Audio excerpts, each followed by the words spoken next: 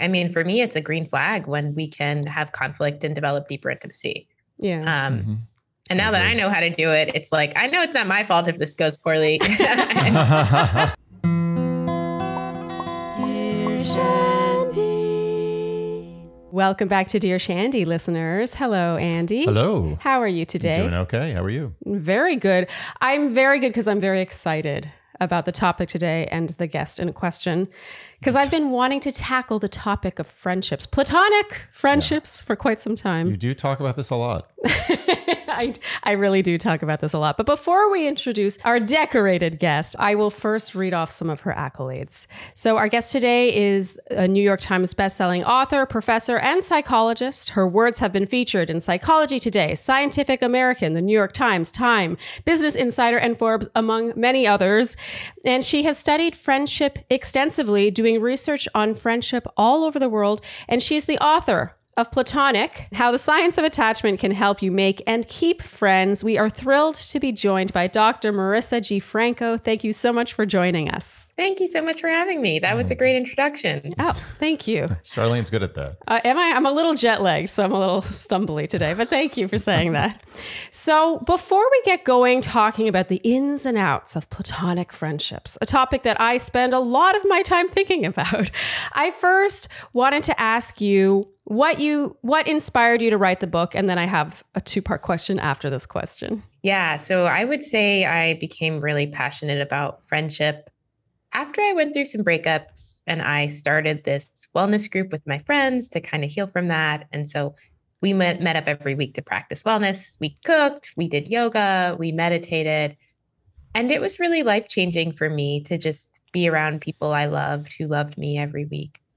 And I will say the experience really made me begin to question some of the beliefs I had about romantic love that I thought were really amplifying my sense of grief, which was this idea that, only romantic love makes you worthy. You only have love in your life if it's romantic. And I looked around at my friends and I was like, well, why doesn't this love matter? Why isn't this considered a legitimate form of love to have in your life?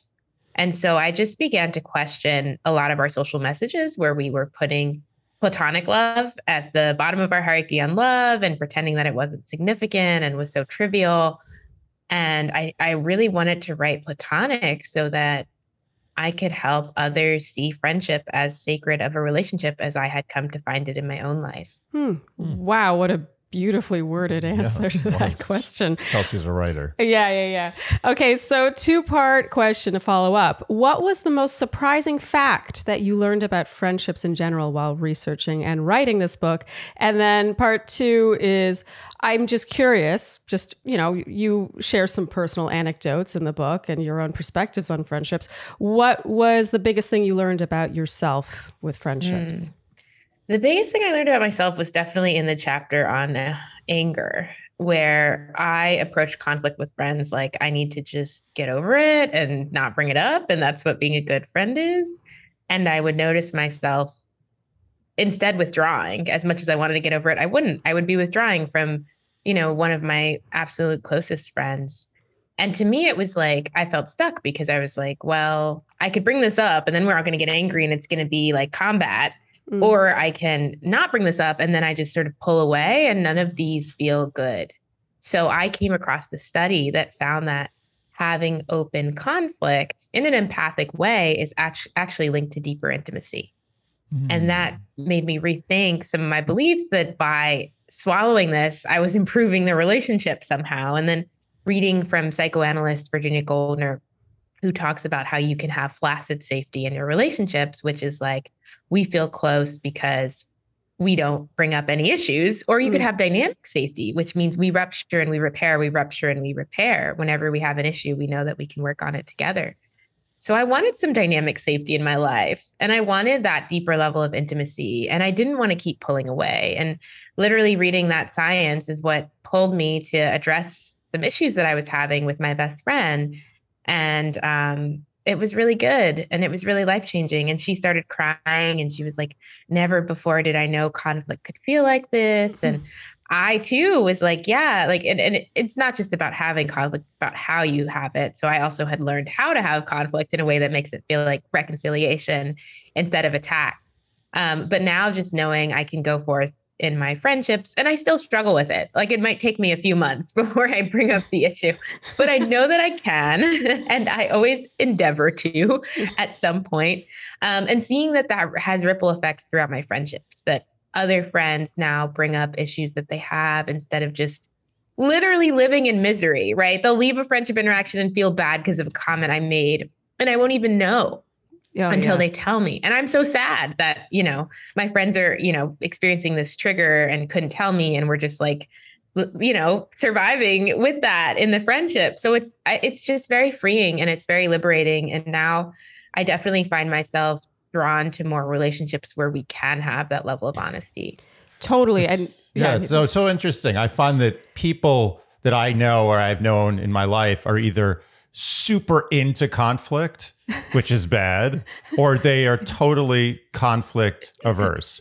So you never, like, if everyone could just live in this happy medium of like, conflict's not great, I don't really embrace it, but it's a good thing. You gotta do it sometimes. The whole world would be better. There'd be no wars. There'd be no problems. There'd be no friends that shouldn't be friends. There'd be no lovers that shouldn't be lovers. Everyone would just be living in harmony. All we have to do is just embrace conflict a little bit. Exactly. And I don't practice what I preach. No, I think you're pretty good about it, honestly. I really related to a lot of your own anecdotes just with how you approached friendships and executed within them. And it is, I didn't mean to talk about this right away, but when we were talking about conflict, I guess it is a sign, as to the long-term compatibility if you are not able to come out stronger with like a deeper intimacy on the other side of you broaching that very uncomfortable conversation. Yeah. Yeah, definitely. I mean, for me, it's a green flag when we can have conflict and develop deeper intimacy. Yeah. And now that I know how to do it, it's like, I know it's not my fault if this goes poorly. I'm kidding, but passive aggressive conflict resolution. That's the best kind. Okay, so I just wanted to get that first answer then. What was the most surprising fact? I know this is, you have a whole book, so it's not easy to be like, what was the most surprising fact? I know, just if any come to mind right now, I'd love to hear them. Yeah, there is, I think, this general fact throughout the book, which is our negativity bias, which is basically our brain remembers negative experiences and doesn't remember positive ones. So what that means is that when we're predicting the impact of our behaviors, we tend to be inaccurate and more cynical than the truth. And that really impedes our ability to connect and have intimacy. So for example, I talk about the liking gap. When strangers interact, they underestimate how liked they are by each other. I talk about this in the affection chapter, that when you show affection to people, you overestimate how awkward it is. You underestimate how much people appreciate it. We see this on research on reconnecting with friends. When we reach out to someone to reconnect, we underestimate just how much they'll value it. We think maybe they're too busy or they've moved on with their lives. So across the board, we're like kind of lousy predictors of the impact of our social behavior. And the issue with that is that if I think you don't want to hear from me or you don't like me, I'm not going to follow up and pursue a relationship with you. So it tends to foreclose our relationships because our brain have these biases. So I think it's really helpful to know, because if we can develop more of an optimistic sense of hope about the impact of our behaviors, then our friendships will be a lot more likely to engage in the behaviors that create and deepen connection. And then there's also less of that fear of rejection, which plays a part in this too, I think. Like if you assume the person doesn't like you, then you're like, oh, why bother? They're not going to want to hang out with me. Okay, so we're now going to start diving into our Shandy's questions. We call our listeners our Shandies. And whenever we have a hot topic guest on like yourself, we always poll them for questions surrounding the topic. So this one being platonic friendships, and our longtime listeners know that this is a topic that I just can't get enough of. It's complicated for me, especially. I don't know if I've always struggled in platonic friendships, but it just hasn't come as easily to me as romantic relationships, interestingly. And, I know friends for whom it's the other way around. So You talk in chapter 2 about the power of attachment theory in friendship. What I wanted to know is it typical to have the same or different attachment styles in romantic versus platonic relationships? It can be different, but we tend to have a global attachment, which is a sense of our attachment style that is somewhat present across different relationships. But the reason it can be different is because if you think about friendship, right? It's so ambiguous. We don't know if someone likes us. They're not committing to us formally. There's no formal ceremony, right? Like we're trying to read these cues of how much they reach out to us as a gauge for how much they like us. And for some, well, we know that ambiguity triggers attachment because attachment is you projecting the past onto the present. And you can do that when it's ambiguous. When it's clear, then you have, you know what the reality is. You don't need to use the past to try to make sense of it. So I think that's why the sort of structure of the relationships being different is why sometimes your attachment style can be different depending on the relationship. I'll also say that sometimes I see, and this is kind of a blending of this question, that romance tends to trigger attachment issues. And by romance, I mean not sex, but feeling passionate about someone, thrilled by them, idealizing them. And that's something we experience in our friendships too. I think romance is part of friendship. It always has been throughout history, particularly amongst, we see it amongst like very close female friends. They'll be like, you're my soulmate and she's the greatest thing ever. And I want to spend all my time with her. And those feelings of romance tend to be what I've witnessed is like charged with attachment. So the relationships, whether platonic or marital, that tend to feel more romantic can also bring out our attachment. It's all connected. Yeah. Okay. I'm so distracted thinking about all my friends now that I don't reach out to. Oh, I mean, I got to say your book was, especially when you just laid out how you behave in certain scenarios and it's like secure, avoidant, or anxious. And it was just interesting because when I have, filled out these sort of quizzes or questionnaires relating to romantic relationships, it's usually been secure, secure, secure. And so that's why I asked this question. I told you I was going to give you our Shandy's questions, but I started with one of mine. But it was fascinating to me how it ran the gamut. Like some of my reactions would have been secure and a lot of them were avoidant. And then a couple of them were anxious. It's just really interesting. You start going through all your friendships. I know. It's really, of all the guests we've had, for some reason, this has made me reconsider my life more than anybody. Okay, so, like I said, we pulled our Shandies and we like to pull the most common themes and ask you, we're sort of the middleman here. And I think you will not be surprised to know that the overwhelming majority of the questions were, how do I make new friends? I'm in a new city. I'm an introvert. I work remotely. And what's interesting about it is we have the luxury of being able to crowdsource really what's going on, what the zeitgeist of relationship problems is amongst young people or any people. Yeah. And I find it interesting that there was such an overwhelming desperation of how do I make friends without seeming creepy, which outweighed the relationship, like the romantic relationship questions we get, which are like, I've already, I can have relationships and I've done it, and they're not that great. And how do I make it better? Here, it's just like, you're like, I don't know what I'm doing. It was just fascinating to see how confused and helpless people and are in making friends as adults. No, and self-conscious. Yeah, it's so interesting how it came from this point of being like, how do I transition from like coffee date to real friend? Like, how do I do this without seeming creepy? It was really like more 101 questions than we typically get in the relationship sphere or the romantic relationship sphere. Yeah. And it was also really cute. It's like little kids. It's like, how do I, do I go finger paint with somebody? Like, what do I do? There was no difference. It was amazing. Okay. So what do they do? This is a big, big question. And I want to answer it with a story that's interspersed with research. So I go to Mexico City, solo trip, 10 days. I'm like, I'm going to have to meet people because 10 days solo will be a little rough for me. I'm going to feel really lonely. So I know that I need to make friends. First piece of advice that I have for myself and for all of your listeners is that friendship does not happen organically. Do not wait to meet cute yourself into friendship. People that think that it happens organically are more lonely over time.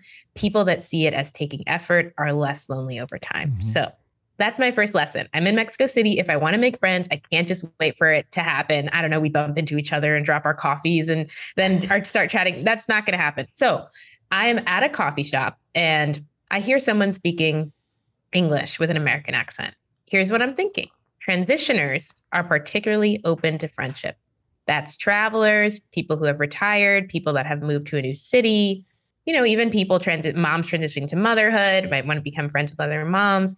So I hear another traveler, my radar goes up. They're a transitioner. They're looking to make friends, right? And so for you listeners, that could be other people that have moved to the city, which you could find on a meetup group, or, people that have just gotten out of a relationship. Those are the sort of people that are going to be particularly open to connection. So I know my chances are good with this other traveler. I also know from the research, like I said, the liking gap. People are less likely to reject me than I think, according to the research. There's another study that found that when people were asked to open up conversation with other commuters on a train, no one was turned down, not one person. So I know that if I strike up conversation, although I might be scared that this person will think I'm weird, I hear that a lot, creepy, weird. In fact, people tend to really appreciate those overtures rather than thinking they're weird. That's part of our negativity bias. That's so interesting. Yeah.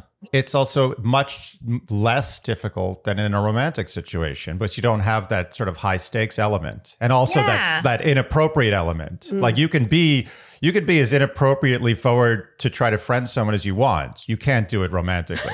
Yeah, there's definitely extra dynamics when that's at play. Yeah.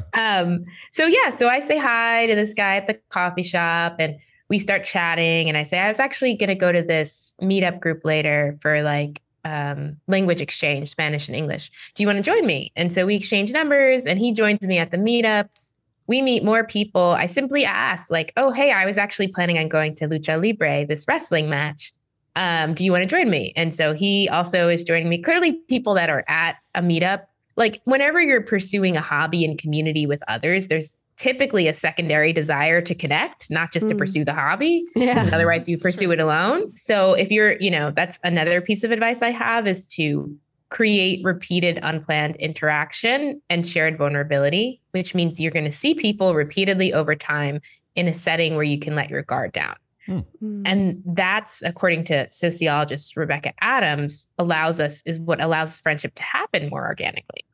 So, knowing that, I joined the Spanish class where I'm going to see, my classmates every day. So that's going to help with the friendship thing.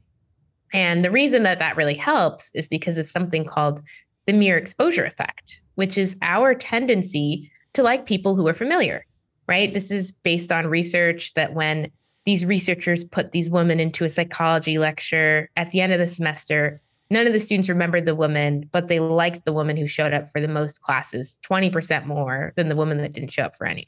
What? Wow. I think it makes sense. It's just so interesting. Makes total sense. Yeah. So completely unconscious. So I'm just I have this class where I'm going to see people repeatedly over time. They're going to come to like me more. So I end up asking people in the class, does anyone want to get lunch with me after class? And in doing so, I overcame something called covert avoidance. Sometimes we show up at the event, the networking, the hobby group, the interest group, which I do recommend joining something repeated over time to make friends. But once you do, you have to overcome something called covert avoidance. Covert avoidance is showing up physically, but checking out mentally. You're on your phone, you're talking to the one person in the class break, you're just doing the exercises. You're not actually engaging with anyone. So for me, it looks like, oh, hey, do you want to get coffee during our break? Or, do you want to get lunch after class? Hi, my name's Marissa. How have you been enjoying things here? Showing interest in other people, because according to a theory called the theory of inferred attraction, people like people they think like them. And when we're insecure and scared, often we're actually coming off like we're rejecting people because we become cold and withdrawn. And so we need to assume people like us so that we can be friendly and warm and make them feel accepted, because that's what's going to make them invested in us. There's another theory called risk regulation theory, which is the idea that people decide how much to invest in relationships based on how likely they are to get rejected. So if you're showing people, I'm not going to reject you, I'm showing interest in you, I've overcome that covert avoidance, they're going to want to invest right back. So I will say by the Lucha Libre match, the wrestling match that Friday, from my Spanish class, from the coffee shop, from the language event, there were 8 of us going to this wrestling match together. This was like 5 days into my trip. And I think people don't know it's that easy. Like you literally can just ask someone like, it's been so great getting to know you. I'd love to connect further. Could we exchange contact information? But it is. And I don't know, people think everyone has their friends, but if you look at the data, everybody's pretty lonely. They're just waiting for you to ask them. Oh, that's a nice way to look at it. So sweet. Yeah. And I think she's right. Yeah, definitely. I mean, people have it, they do the opposite of what they should be doing in making friends. They really think like almost like playing hard to get and being aloof is going to make people want to be your friend. Yeah. And actually, I have a story that's eerily similar to yours. When I first moved to Germany, I spent a month in Berlin first taking German classes. And I met 2 British girlfriends of mine who were friends to this day, and I invited them both to our wedding in those classes. And it was exactly what you're describing, this repeated unplanned, what is it? Interaction and vulnerability. Yeah. And which often seems to be in a school setting, right? Like this sort of that's why it happens more organically when we're kids. Yeah. So after a week of taking these German classes, and I was going to be there for another week, but they were heading back to London, and the 2 of them had each other. So I was kind of a third wheel and I felt a little awkward. But one day at lunch, they were talking about the restaurant they were going to try that night. And this is where I stepped out of that we're local friends in the German school setting. I was like, I really like you guys and I want to be your friend. So if you're open having a third wheel, like I'd love to join you. I totally invited myself and they were really into it. And like I said, we're friends to this day. And it was, I guess, I don't know. I don't know if I would do that at home. Something about being in another place and you're sort of like, you're all there together doing this thing. Like you said, I guess you called it, it's like a transition period where you're all doing this thing. Is that what you called it? Yeah, people in times of transition. People in times of transition. That's like the sledgehammer approach. Yeah, it wasn't very discreet, but you know what? It paid off for me. And I like to use it as an example of me and my... That's very cute. One of my more extroverted moments. That's cute. I mean, I think it's really just you're a detective. If you're looking for new friends, you're a detective for commonality. Just like trying to seek it out. Like who is similar to me? Who is the same? And just find that person and engage. I do think it's a little easier when you're... And, I'm not saying it's easier, but like you said, you were traveling, you were taking these classes. There's something about that where you're aware that you're all in that together. So do you have, it's tough. You can disagree with me if you think I'm wrong, but do you think it is tough? I would think it's tougher when you're at home. You're in your home city. You're just going out. It's like, how do you find that bond, that thing that you're going to cling to? Yeah, I think we need to create that infrastructure for ourselves at home. And that looks like joining a group that's repeated over time. It can just be whatever your hobbies or interests are and pursuing them in community. Like if you like hiking or improv or language classes or painting or drawing or, they even have walking groups now, whatever it is, just like committing to doing it in community. And I will also say, how I mentioned the mere exposure effect, that we like people who are familiar. What that means is that when people are unfamiliar, we're uncomfortable, we're weary, we don't trust. And that's part of the process. I think our issue is when we feel uncomfortable, when we put ourselves out there a little bit and we think that, that's a sign this isn't working. No, that's part of the journey to finding belonging. Like you got to stick it out a little for mere exposure effect to set in. I also recommend, so how I talked about starting this wellness group with my friends. I know some people who are like, I have kind of a sprinkling of different individuals. I don't really have a group. I don't know how to take it to the next level.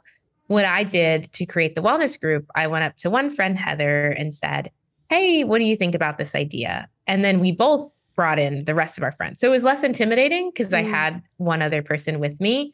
And since I've created so many different groups, when I was writing this book, I asked one friend who's also writing a book, do you want to do a writing critique group? We can each bring in one more person. Then you have a group, 4 people. It's repeated over time. Or we have a monthly dinner club where, each person brings their friends and we rotate figuring out a place to eat dinner. We had a monthly Spanish group called La Cena. So I think that the infrastructure is cool because when you create infrastructure where it's like already in your schedule that you're having this time to connect with people, You don't have to plan. You don't have to manage the logistics. You don't have to find a time in your schedule. You don't have to risk rejection over and over again by reaching out each time. So it's a great way to deepen your friendships, make them more meaningful, make them more regular, and create a group identity. Or a watch party. A watch party is a great idea too. I know some people do that. Yeah. Well, a lot of people do that. The Bachelor.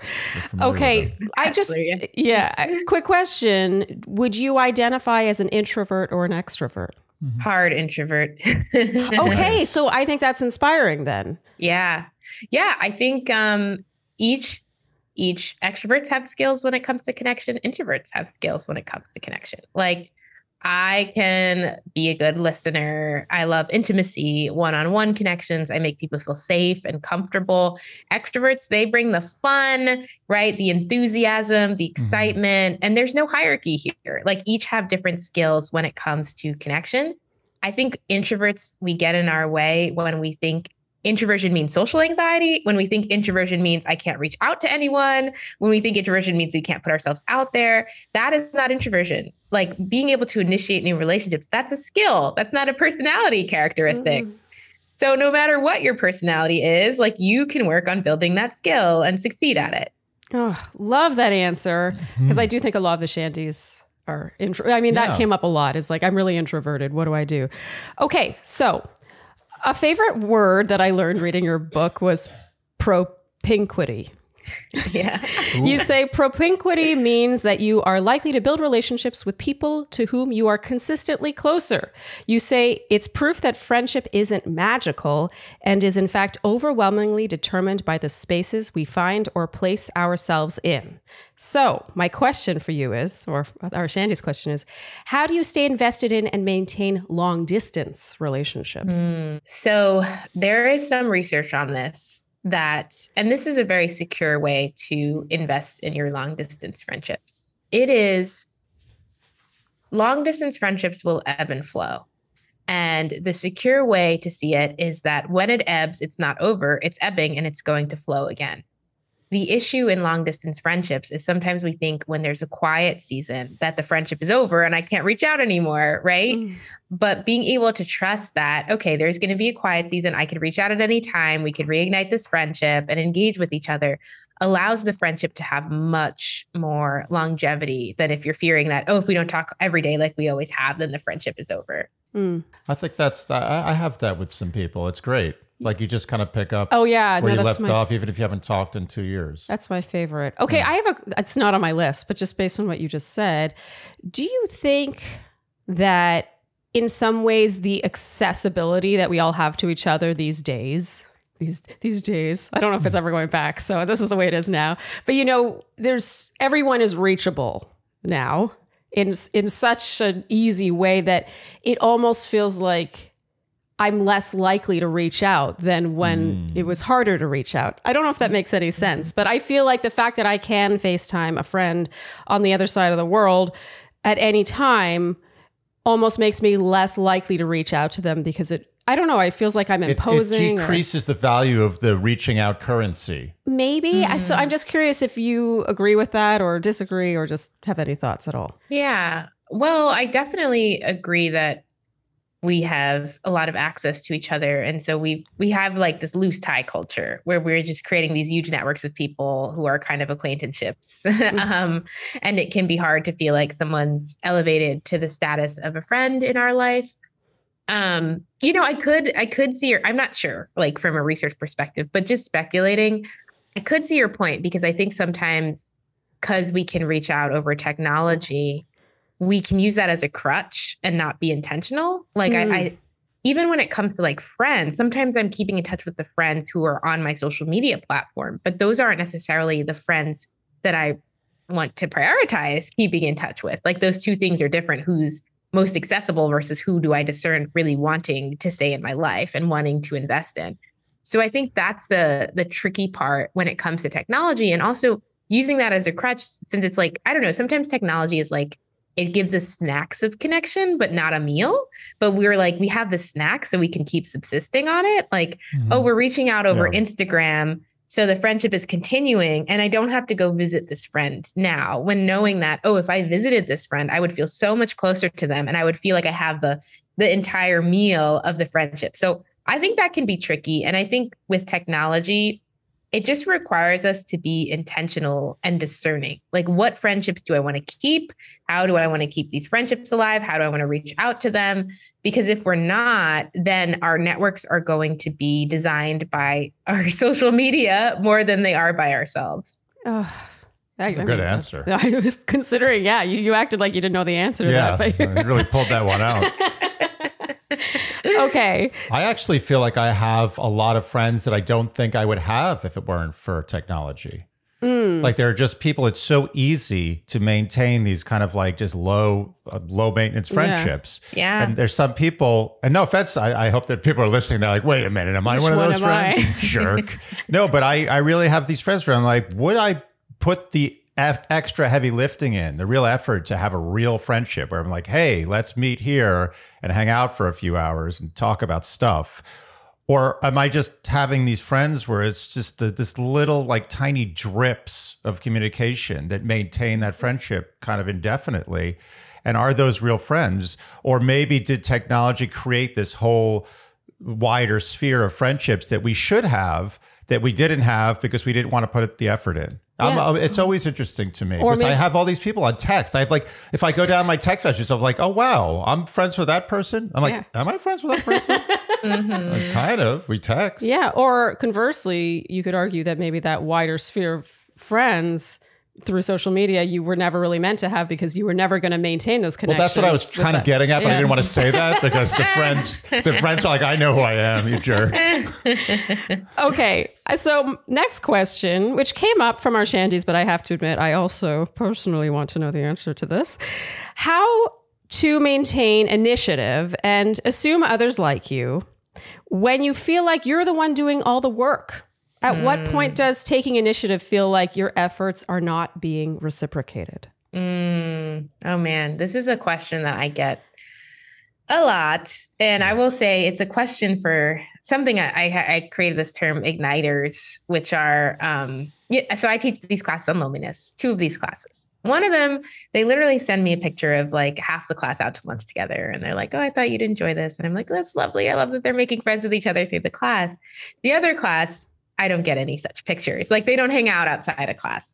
So I'm thinking about what is the difference between these 2 groups. And I think the difference is one person, the igniter in one of the classes, who says to everyone in the class, anybody want to get lunch after class? The igniter creates the groups. Because an igniter exists, 15 more people in the class now have more friends because one person was willing to take that initiative. But the burden of the igniter is the not reciprocity. The burden of the igniter is everybody relies on the igniter and then is thinking that this happens organically, but not realizing that one person is actually putting a lot of work into this. Yeah, yes. Yeah, it's so true. And you're not recognizing it. And so that's really hard. And so it is very hard. And I have a couple of things to suggest. One is it's okay if you want to prioritize reciprocity as one of the vetting features of whether you become friends with someone, right? It's okay if you can say, I like this person, but I'm not getting that reciprocity. And so I think that I want to pursue a friendship with someone who does, right? It's going to require you to put yourself out there to more people, to find those people that give you that reciprocity. Your other options are setting up something regular over time. So like, we'll just put this every first Monday of the month, we're going to hang out. So nobody has to reach out and it happens really automatically. I think you could also recognize that maybe it's not that there's not reciprocity, but the other person is on a different timeline. So maybe you were hoping you could hang out every week. They're hoping you could hang out every month. And so you could kind of wait and see if they have a different timeline. And then your last option is something I've done with friends that I sometimes I think there's not reciprocity because the other person doesn't want to invest in the friendship at the level that you do. And sometimes it's just because they're not as good at taking initiative. So it's very confusing. This is why friendship triggers insecure attachment style. Yeah. But for those friends where I'm sure that they love me and they're invested in me and they're just not showing that same level of reciprocity, I will say to them, hey, I love when we connect. I notice I've been the one to reach out the last couple of times, and it would make me feel so loved if you were willing to reach out more. How does that sound for you?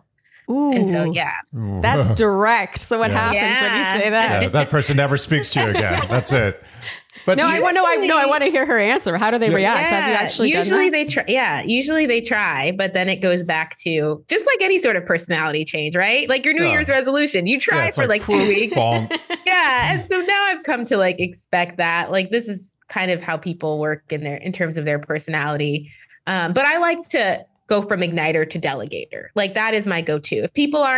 If it's a group and I'm the one who's always reaching out, how can we delegate and say, okay, do we want to switch off? Then maybe next month someone else can take over. Yeah, igniter to delegator, which really works well within groups specifically.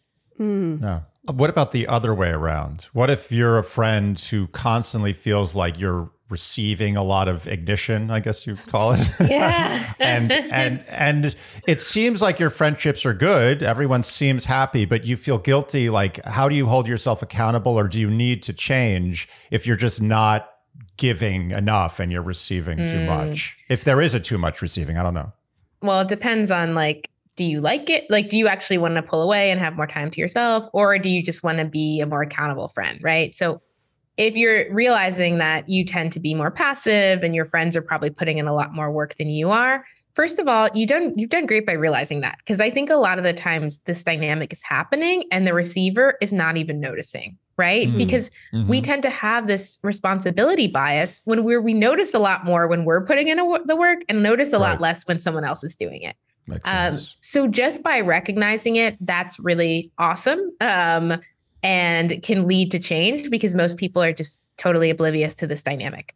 And then I would say, just like for behavior change in general, right? You have to just like put it on your calendar to actually do it, or think about a time of day where you want to initiate. For me, it's like if I walk into my elevator, that's my time to respond to all my text messages, right? Maybe it's on your commute. That's your time to realize you want to initiate with other people. Like, what is a certain frame or setting in your day that can trigger that reminder? Okay, it's time for me to initiate with these friends and reach out to these friends, because we need that prime. We need that reminder to actually follow through on it.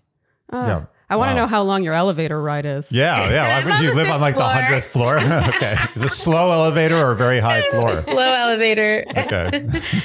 Okay. So this next question, actually, I was surprised it didn't come up with our Shandys. So I just decided to ask you myself.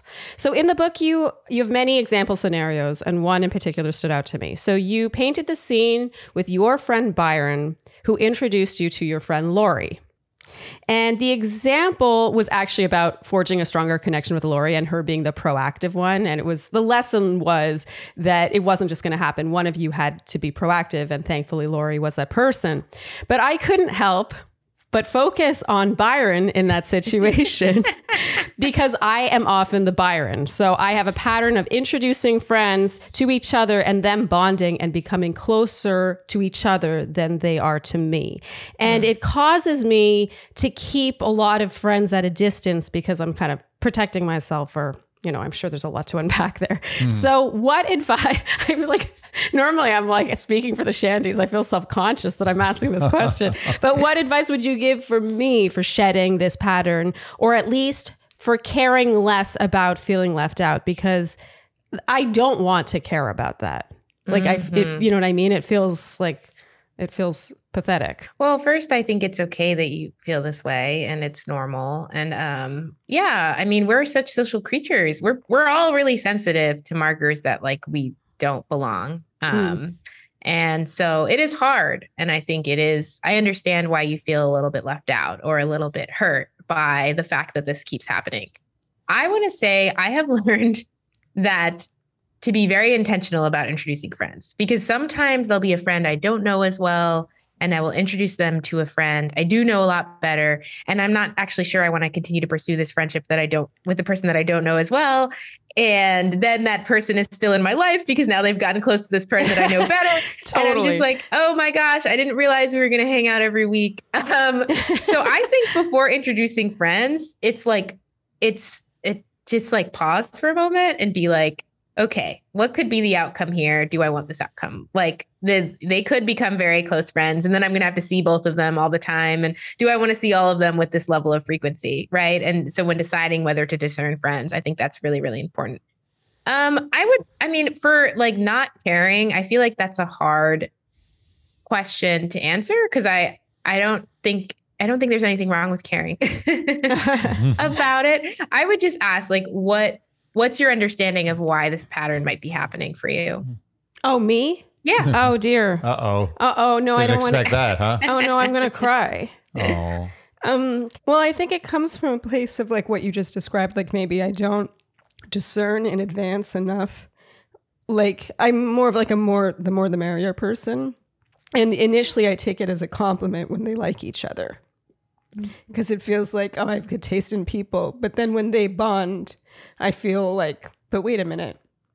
You know, so it starts out in this place of just wanting everyone to get along and be close. But then it sort of spirals out of control, and it just has happened enough times where, you know, I'm not wild about it.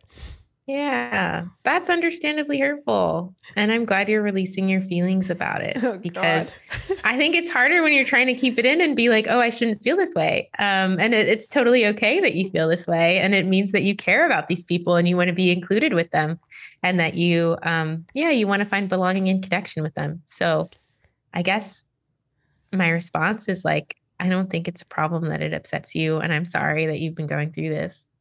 Oh my God, you can tell she's a psychologist. Yeah. Okay. Yeah, I'm fine. Okay. I'll take over.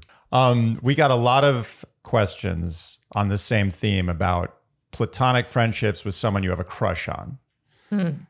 And I guess the question is, can you be friends with someone you're attracted to? How much flirting is okay in that friendship? That was a big question. And can you maintain a friendship with that person at all? Oh, gosh, this question. It's a hard question. Okay. So there's a lot of factors that play in here, right? Like, can this be a relationship? I struggle for the terms because I think friendship is a relationship, and I get annoyed that we monopolize the term relationship for something that's more spousal. But anyway, can this become something more like a traditional romantic relationship or not? Right? Sometimes it's like that. Other person's like married. Other times it's like you can. There's the potential for it. I think if there's the potential for it, what we know from the research on regret is people regret things that they don't do a lot more than things that they do. And I think that a lot of things can be worked through from talking about them. So I would say better to like put your feelings out on the table and be like, hey, you know, I would be interested in exploring this romantically. Not saying being more than friends, because that also annoys me because that implies that getting romantically involved means it's superior than being platonically involved. But yes. So I'm interested in exploring this romantically. What do you think? What are your feelings? Totally cool. If you're not on the same page, then I still just appreciate your friendship, right? Nothing coercive. Right. Putting yourself out on the table. But sometimes you're in situations where it's not possible. The other person is married. You respect the marriage. I don't think you should tell them if they're married, for example, or in another relationship, or if it doesn't seem like they're interested, or you tried and they show that they're not interested. And I think there's a beautiful thing about friendship, and that is that it is on a spectrum. So I can keep you in my life at a lesser dose. I can keep you in my life at a higher dose. If you are romantically attracted, it may be that you need a certain dose to not feel just completely uncomfortable all the time. Like maybe we can hang out twice a month or hang out in groups or try to steer the friendship in that direction. But if you do, I think there is also a way to manage the uncomfortable feeling of wanting more. It's like you're like going into friendship always hungry for something. Like you're literally perpetually hungry in a sort of emotional sense when you're attracted to this person. And that is to savor that hunger. Like that it doesn't have to be a means to an end, right? It doesn't have to be right. Yeah. Oh, I couldn't agree more. Yeah, it has to manifest. It's beautiful to enjoy the thrill of attraction. It's like smelling a cake, right? Obviously, you want to eat that cake, but the smell is also beautiful. And so I think also just finding the beauty of being enthralled and thrilled with someone, even if it doesn't bring you to a particular place, is a beautiful end unto itself too. That is fantastic. I would applause, but I don't want to do that. We applause. So clap. Yeah. Well, we feel particularly validated by that answer because we've given that answer before. Especially with like workplace romances that maybe, are better left unrequited. Or just unexplored at all. Unconsummated. I couldn't agree more with this. And I feel that I've had long-term female friendships where I also savor that. It's one of the aspects of the friendship. It's not like they have a totally lame personality. I just think they're hot. It's not like that at all. It's just like one of the layers of our friendship is that I have this sort of nice little romantic feeling for you, especially when we're really connecting. And that's just something that I know I'm not going to consummate. I have no interest in threatening the friendship, but it's just like, as you said, it's like this beautiful smell of freshly baked cookies that I get to have I get to along smell with the cookies all the time. Yeah. Totally. I'm glad we talked about this. And honestly, it's pretty rare. Like, I feel like you don't always get that in your friendships. And I'm not saying that you should seek it out all the time because I think it would probably complicate your friendships. No. I don't think you should seek it out. But when it happens, you should embrace it and not screw it up, which I have, by the way. I've also done that. I'm not perfect. Fair. But it was a mistake. But it's good while it lasted. Okay, so we're going to go in a different direction now because obviously the topic of ending friendships or friendships being toxic did come up with our Shandies. What I want to know is there a best way to end a relationship that you feel is toxic to you? Well, I think first of all, your safety is really important. So if it's like toxic, like this is a little bit unsafe, then do what you need to do to be safe. But if it's a relationship where you don't fear for your safety and you just realize this dynamic's totally off and it's not working for you, I do suggest, and people are like, this is weird, but honestly, I think in general, I'm interested in disrupting boundaries between how we see our marital relationships and our friendships, because intimacy is intimacy. And what works for creating intimacy in one relationship works for creating intimacy in the other. And, respecting someone, I think, when you're breaking up with them romantically is telling them and giving them closure, right? And I think the same thing for platonic love, that if you've been friends for a while, if it's not like a new friend where you can kind of just like try to fizzle out and back away, and this person seems like they still want to be friends with you, the kindest thing that you can do is tell them directly. Because if you don't give someone closure, you trigger something in them called ambiguous loss, which is when someone's grief process is disrupted because they don't have any reason or closure as to why the relationship ended. And that it's so hard for our brains to process uncertainty that like our brains continue to ruminate, trying to make sense. Why did this happen? Why did this happen? And so by you avoiding that conversation, it's almost like you end up asking another person to grieve twice instead of you facing that hard emotion. Were you gonna? I was gonna call you out on this and role play. No, can I role play with you? Okay. Let's role play. All right. Hey, Marissa, I just was reaching out. We haven't talked in a while. I really miss you. I'd love to hang out. Yeah. No, thank you so much for reaching out. I feel like I've been not the best at being transparent, and I've just wanted to have this conversation with you. That lately I've been feeling like we're not as compatible as friends anymore. I've been feeling like we've developed different values and are sort of evolving in different directions. And I just want to make sure that you have my transparency, that I don't think that this friendship will continue to work for me. Oh my God, that just took my breath away. Hold on a second.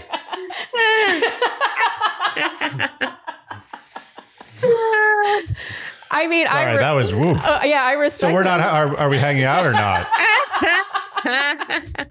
I mean, that is very impressive. Yeah. How often? Like, have you ever done that? Whoa, that's right. I need a stiff drink after that. God, wow. I have not had to break up with a close friend before, which is, I don't know, interesting. But yeah, it actually hasn't happened for me. But I have had other friends who have had that occur and have obviously felt very hurt and very uncomfortable that a friend broke up with them, but they're a lot more hurt when they don't know what's going on for a very long period of time. So it's like, there's no way to spare someone's feelings. There's only ways to like make it hurt less. And ironically, by being direct, you may feel like it hurts a lot in this moment, but in the long term, it hurts less for the other person. Wow. Yeah. I will say with a surety, I will never do that in my life. So how would you end your friendship? Oh, absolute power fade. Okay. Yeah. The most cowardly route you can Sounds imagine. healthy. Yeah. Andy, ambiguous loss. Think about their grieving. No, I don't know. I'm not 100% sure I agree with you on this one. That's okay. But I agree with everything else. Data driven, Andy. Data driven. No, I know. She's probably right. It's hard for me to get in touch with it. Well, so what is better then? A proper intentional friendship breakup or drifting apart? Is there ever a time where the latter is better? Yeah. If the other person's drifting too, then it's like, it's a shared understanding. We're both less invested in this. Even when the friendship is newer, I think I ask on my Instagram, if you're trying to make a new friend, would you prefer them telling you directly if they're not interested or just trying to fade away? I literally had a 50-50 split. Wow. So it's a very hard question to answer because half people, according to my unofficial analysis, half the people want you to be direct. Other people would prefer the fade. So that's really tricky. But I think once you already have an established relationship, people much prefer being told than you just fading away if they're still invested in that friendship with you. What about constantly saying you have a thing? Is that okay? I mean, it's maybe they'll get the hint, but it's hard because I think it's like when you're ghosting on someone, it's partially because you don't understand the magnitude of your actions, right? Like you're ghosting because you feel like, oh, in my brain, this makes it easier for you because it's easier for me, right? And that's why there's a disconnect because it feels almost kinder to just fade away because it feels more comfortable for us and we tend to project our own emotional experience onto other people. Yeah. But the receiving experience is very different than the giving experience. And I think that's what we need to remember when addressing these endings. Okay. Yeah. That's a good way of putting it. Yeah. I guess. I'm still shaking. No, I'm like really like I said, it took my breath away. But I guess and we have other questions here, but I just have to hover on this for another second because I feel like oftentimes there is a lack of self-awareness that causes me to not feel close with that person in the first place to the point where I would want to power fade on that friendship. And so you can't help but wonder how much they would even notice. Like, if I feel like they should notice the power fade and read between the lines, but it also stands to reason that they wouldn't because they weren't that present and engaged and curious a friend to begin with. Do you know what I mean? So it's sort of like this self-fulfilling prophecy where that kind of friend doesn't pick up on the signals. And I mean, anxiously attached people, that's the sort of signals that make them more passionate about the friendship. When you pull away, they cling harder. So, and maybe that they read the signals, but they just respond to the signals in a very particular way based on their attachment style. Ooh.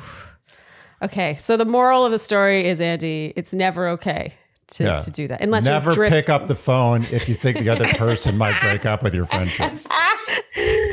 Okay. So what I liked about these next two questions is that they really represent, I'm in my 30s. It really represents your 30s. Mm-hmm. And I don't know, Andy's older, so maybe it represents it even more. You tell me. It's a two-part question. How do you keep friendships alive when your lives start heading in vastly different directions? So let's say one of you chooses to gets married and has kids, and the other one is like, no, I never want kids. And then, again, a two-part question. Financial disparity when you're kind of in a different socioeconomic class, and which can complicate things. Yeah, I think with the different life stage thing, the hard part I think is that we assume that being in different life stages means that we are inherently not able to connect, right?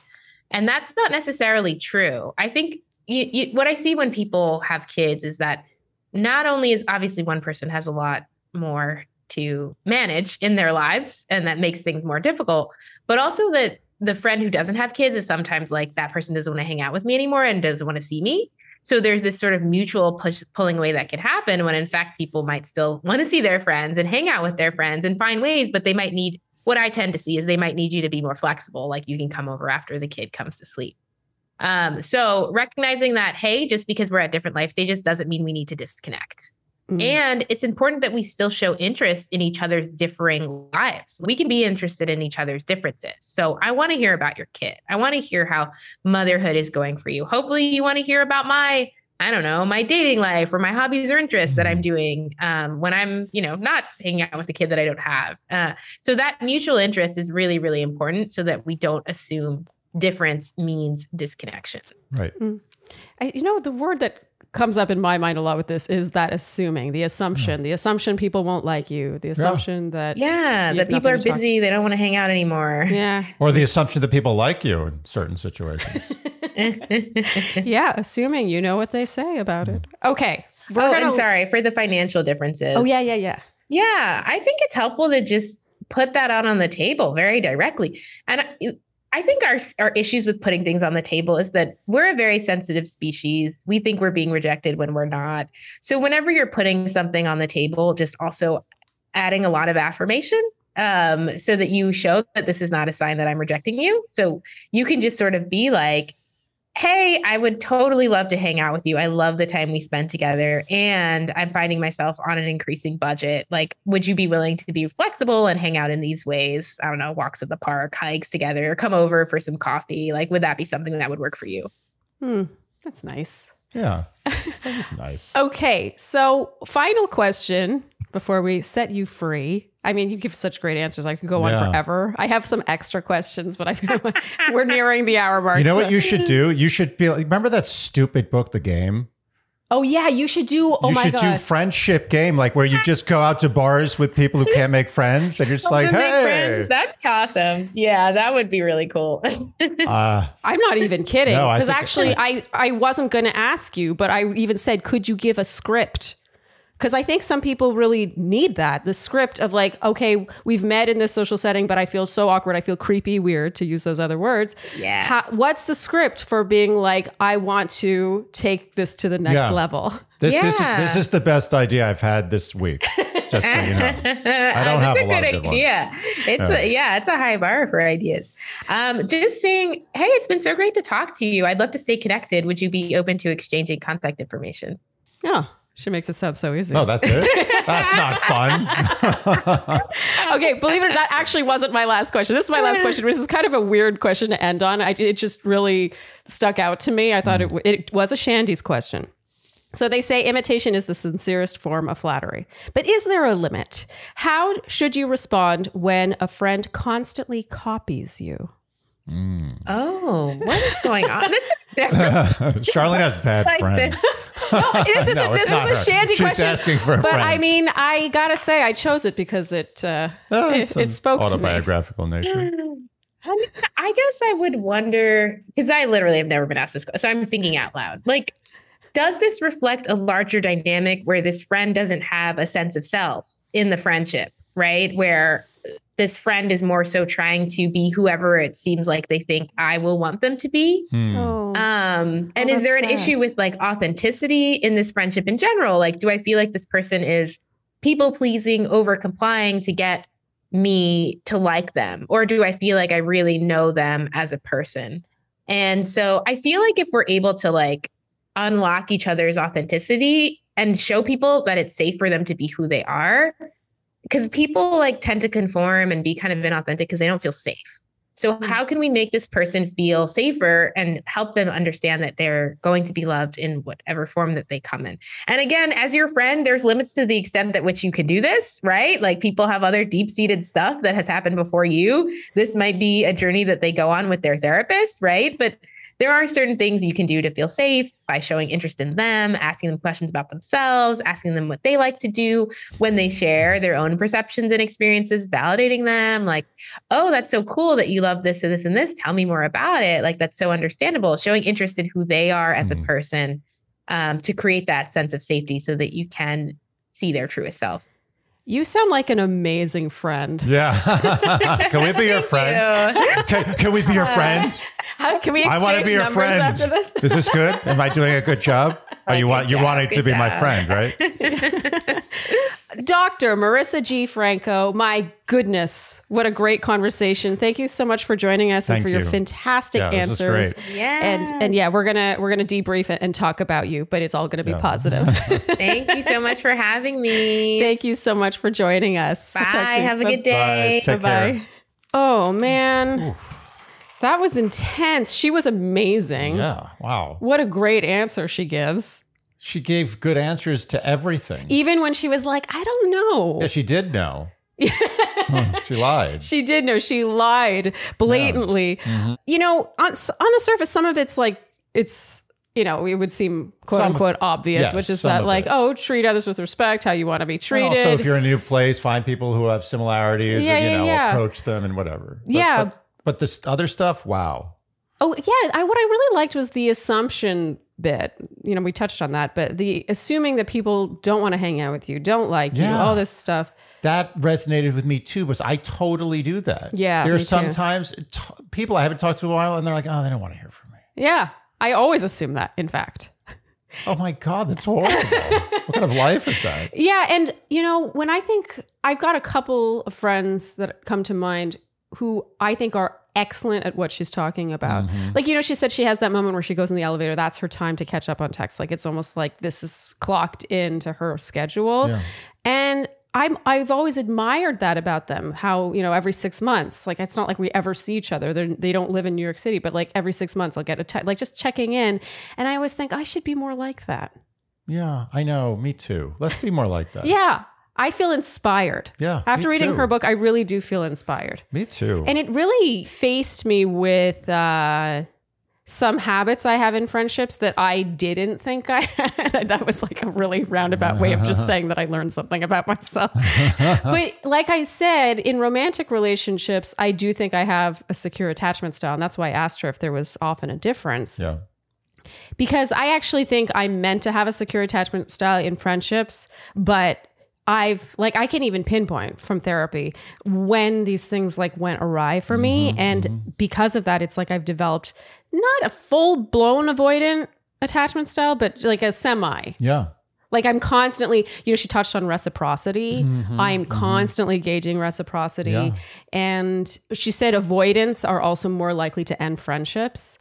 And I feel like as I become more avoidant, that's also more likely to happen. It's interesting. It really is. And you know what's so interesting? We talk about romantic relationships all the time on this podcast. Yeah. It's a relationship podcast. But I think when it really comes down to it, I think romantic relationships are a lot more simple than friend relationships, because romantic relationships are driven primarily by hormones. I mean, that's the element that makes them romantic, correct? Yeah, there's a lot more reading between lines, I feel like. Because, the thing about romantic relationships is that, let's say it is your forever relationship. Sure. Like, you and I don't need to read between lines with each other at this point in our at that much anyway. We're pretty okay with just telling each other how we feel. But it's not like you really reach that point necessarily with platonic friendships. Right. Like, you're not going to have a blowout fight in a platonic friendship that you will in a romantic relationship. You know what I mean? It's just... There's a lot more nuance. Yeah. There's a lot more just fine strokes in friendships. Fine strokes. God, we're such complicated, fragile social creatures. I know, we're so pathetic. Dogs, like literally, they go to a dog run, they sniff each other's butt, they wrestle, and they're friends for life. That's it. Yeah. We're just like, everything's so complicated. Yeah. We have to talk about the role play. Oof, that was I'm really... still recovering. Yeah. I literally want to be her friend just to like exercise the demons of that conversation and then break up with her to get revenge. Really healthy sounding. Yeah. Ambiguous loss. I have a friend who, it was actually with a romantic situation, but she called it an energetic leak when ghosting happened and she didn't know what happened. But it's all one and the same. Ambiguous loss, it really can haunt a person. Yeah. It's also very concise loss can haunt them too. I think. Were you more traumatized by her breaking up with you than you thought? Put it this way. I don't know how other people would react to that, but if that happened to me, I may reconsider becoming friends with anybody else ever again. I think what made it hurt extra was, if it's a breakup, if it's a romantic breakup. Yeah, but then there's a hormone element to it. Yeah, there's just it's like, I want to have sex with other people. I'm human, and that happens. Deal with it. Yeah, and if you think about it, when you break up with someone, you're like, but let's be friends. In this case, it's like, I don't even want to be your friend. Yeah, let's not be friends. Let's not have sex. Let's not be friends. Don't call me. I want nothing to do with you. Don't write me. Yeah. Don't text me. If you see me, cross the street. Yeah. That's brutal. There's nothing left. There's nothing left. You're basically saying, I want to live the rest of my life and die having no interaction with you. I want to unknow you. Wow, that is brutal. It's way worse than breaking up with a romantic partner. It's like a joke. Like a romantic breakup is a joke compared to that. Yeah. Yeah. I mean, I can see why she says you should do that, but holy shit. You couldn't pay me any amount of money to do that to somebody, even if I hated them. Nothing. I'd rather die. We're supposed to talk about how we're changed by this conversation. That's and the inspired. one part. I refuse to bend on that. It's traumatizing. I swear I meant to rap, but there was one other thing that she mentioned. The question about, my question about the pattern of like introducing people. I never really thought of that. In fact, my mother has given me this advice, but I was like, I'm not taking advice from my mother. When she was like, you should think twice about who you introduce to each other. And that's what she said. She did say that. And I've always been like, but that's a behavioral thing. Like they should see that situation no, it's your different. Job. They should read that different. Like I put it on them, but it's actually on me on the onset, before even introducing them, thinking long-term. Right. And you can't be upset about the outcome if you're the one who orchestrated it. Yeah. Seriously. Yeah. Well, if you are interested, the book is Platonic, How the Science of Attachment Can Help You Make and Keep Friends. Highly recommend. And I think that's a wrap, Andy. Yeah. If you enjoyed what you heard today, you know what we will ask of you, and that is to like, subscribe, hit the notification bell, follow us on Instagram, tell your friends, leave us Apple and Spotify podcast ratings and reviews. Oh, also follow us on TikTok. No, I took my thunder. Sorry. Thank you so much for tuning in, and we'll see you next time on Dear Shandy. Bye-bye.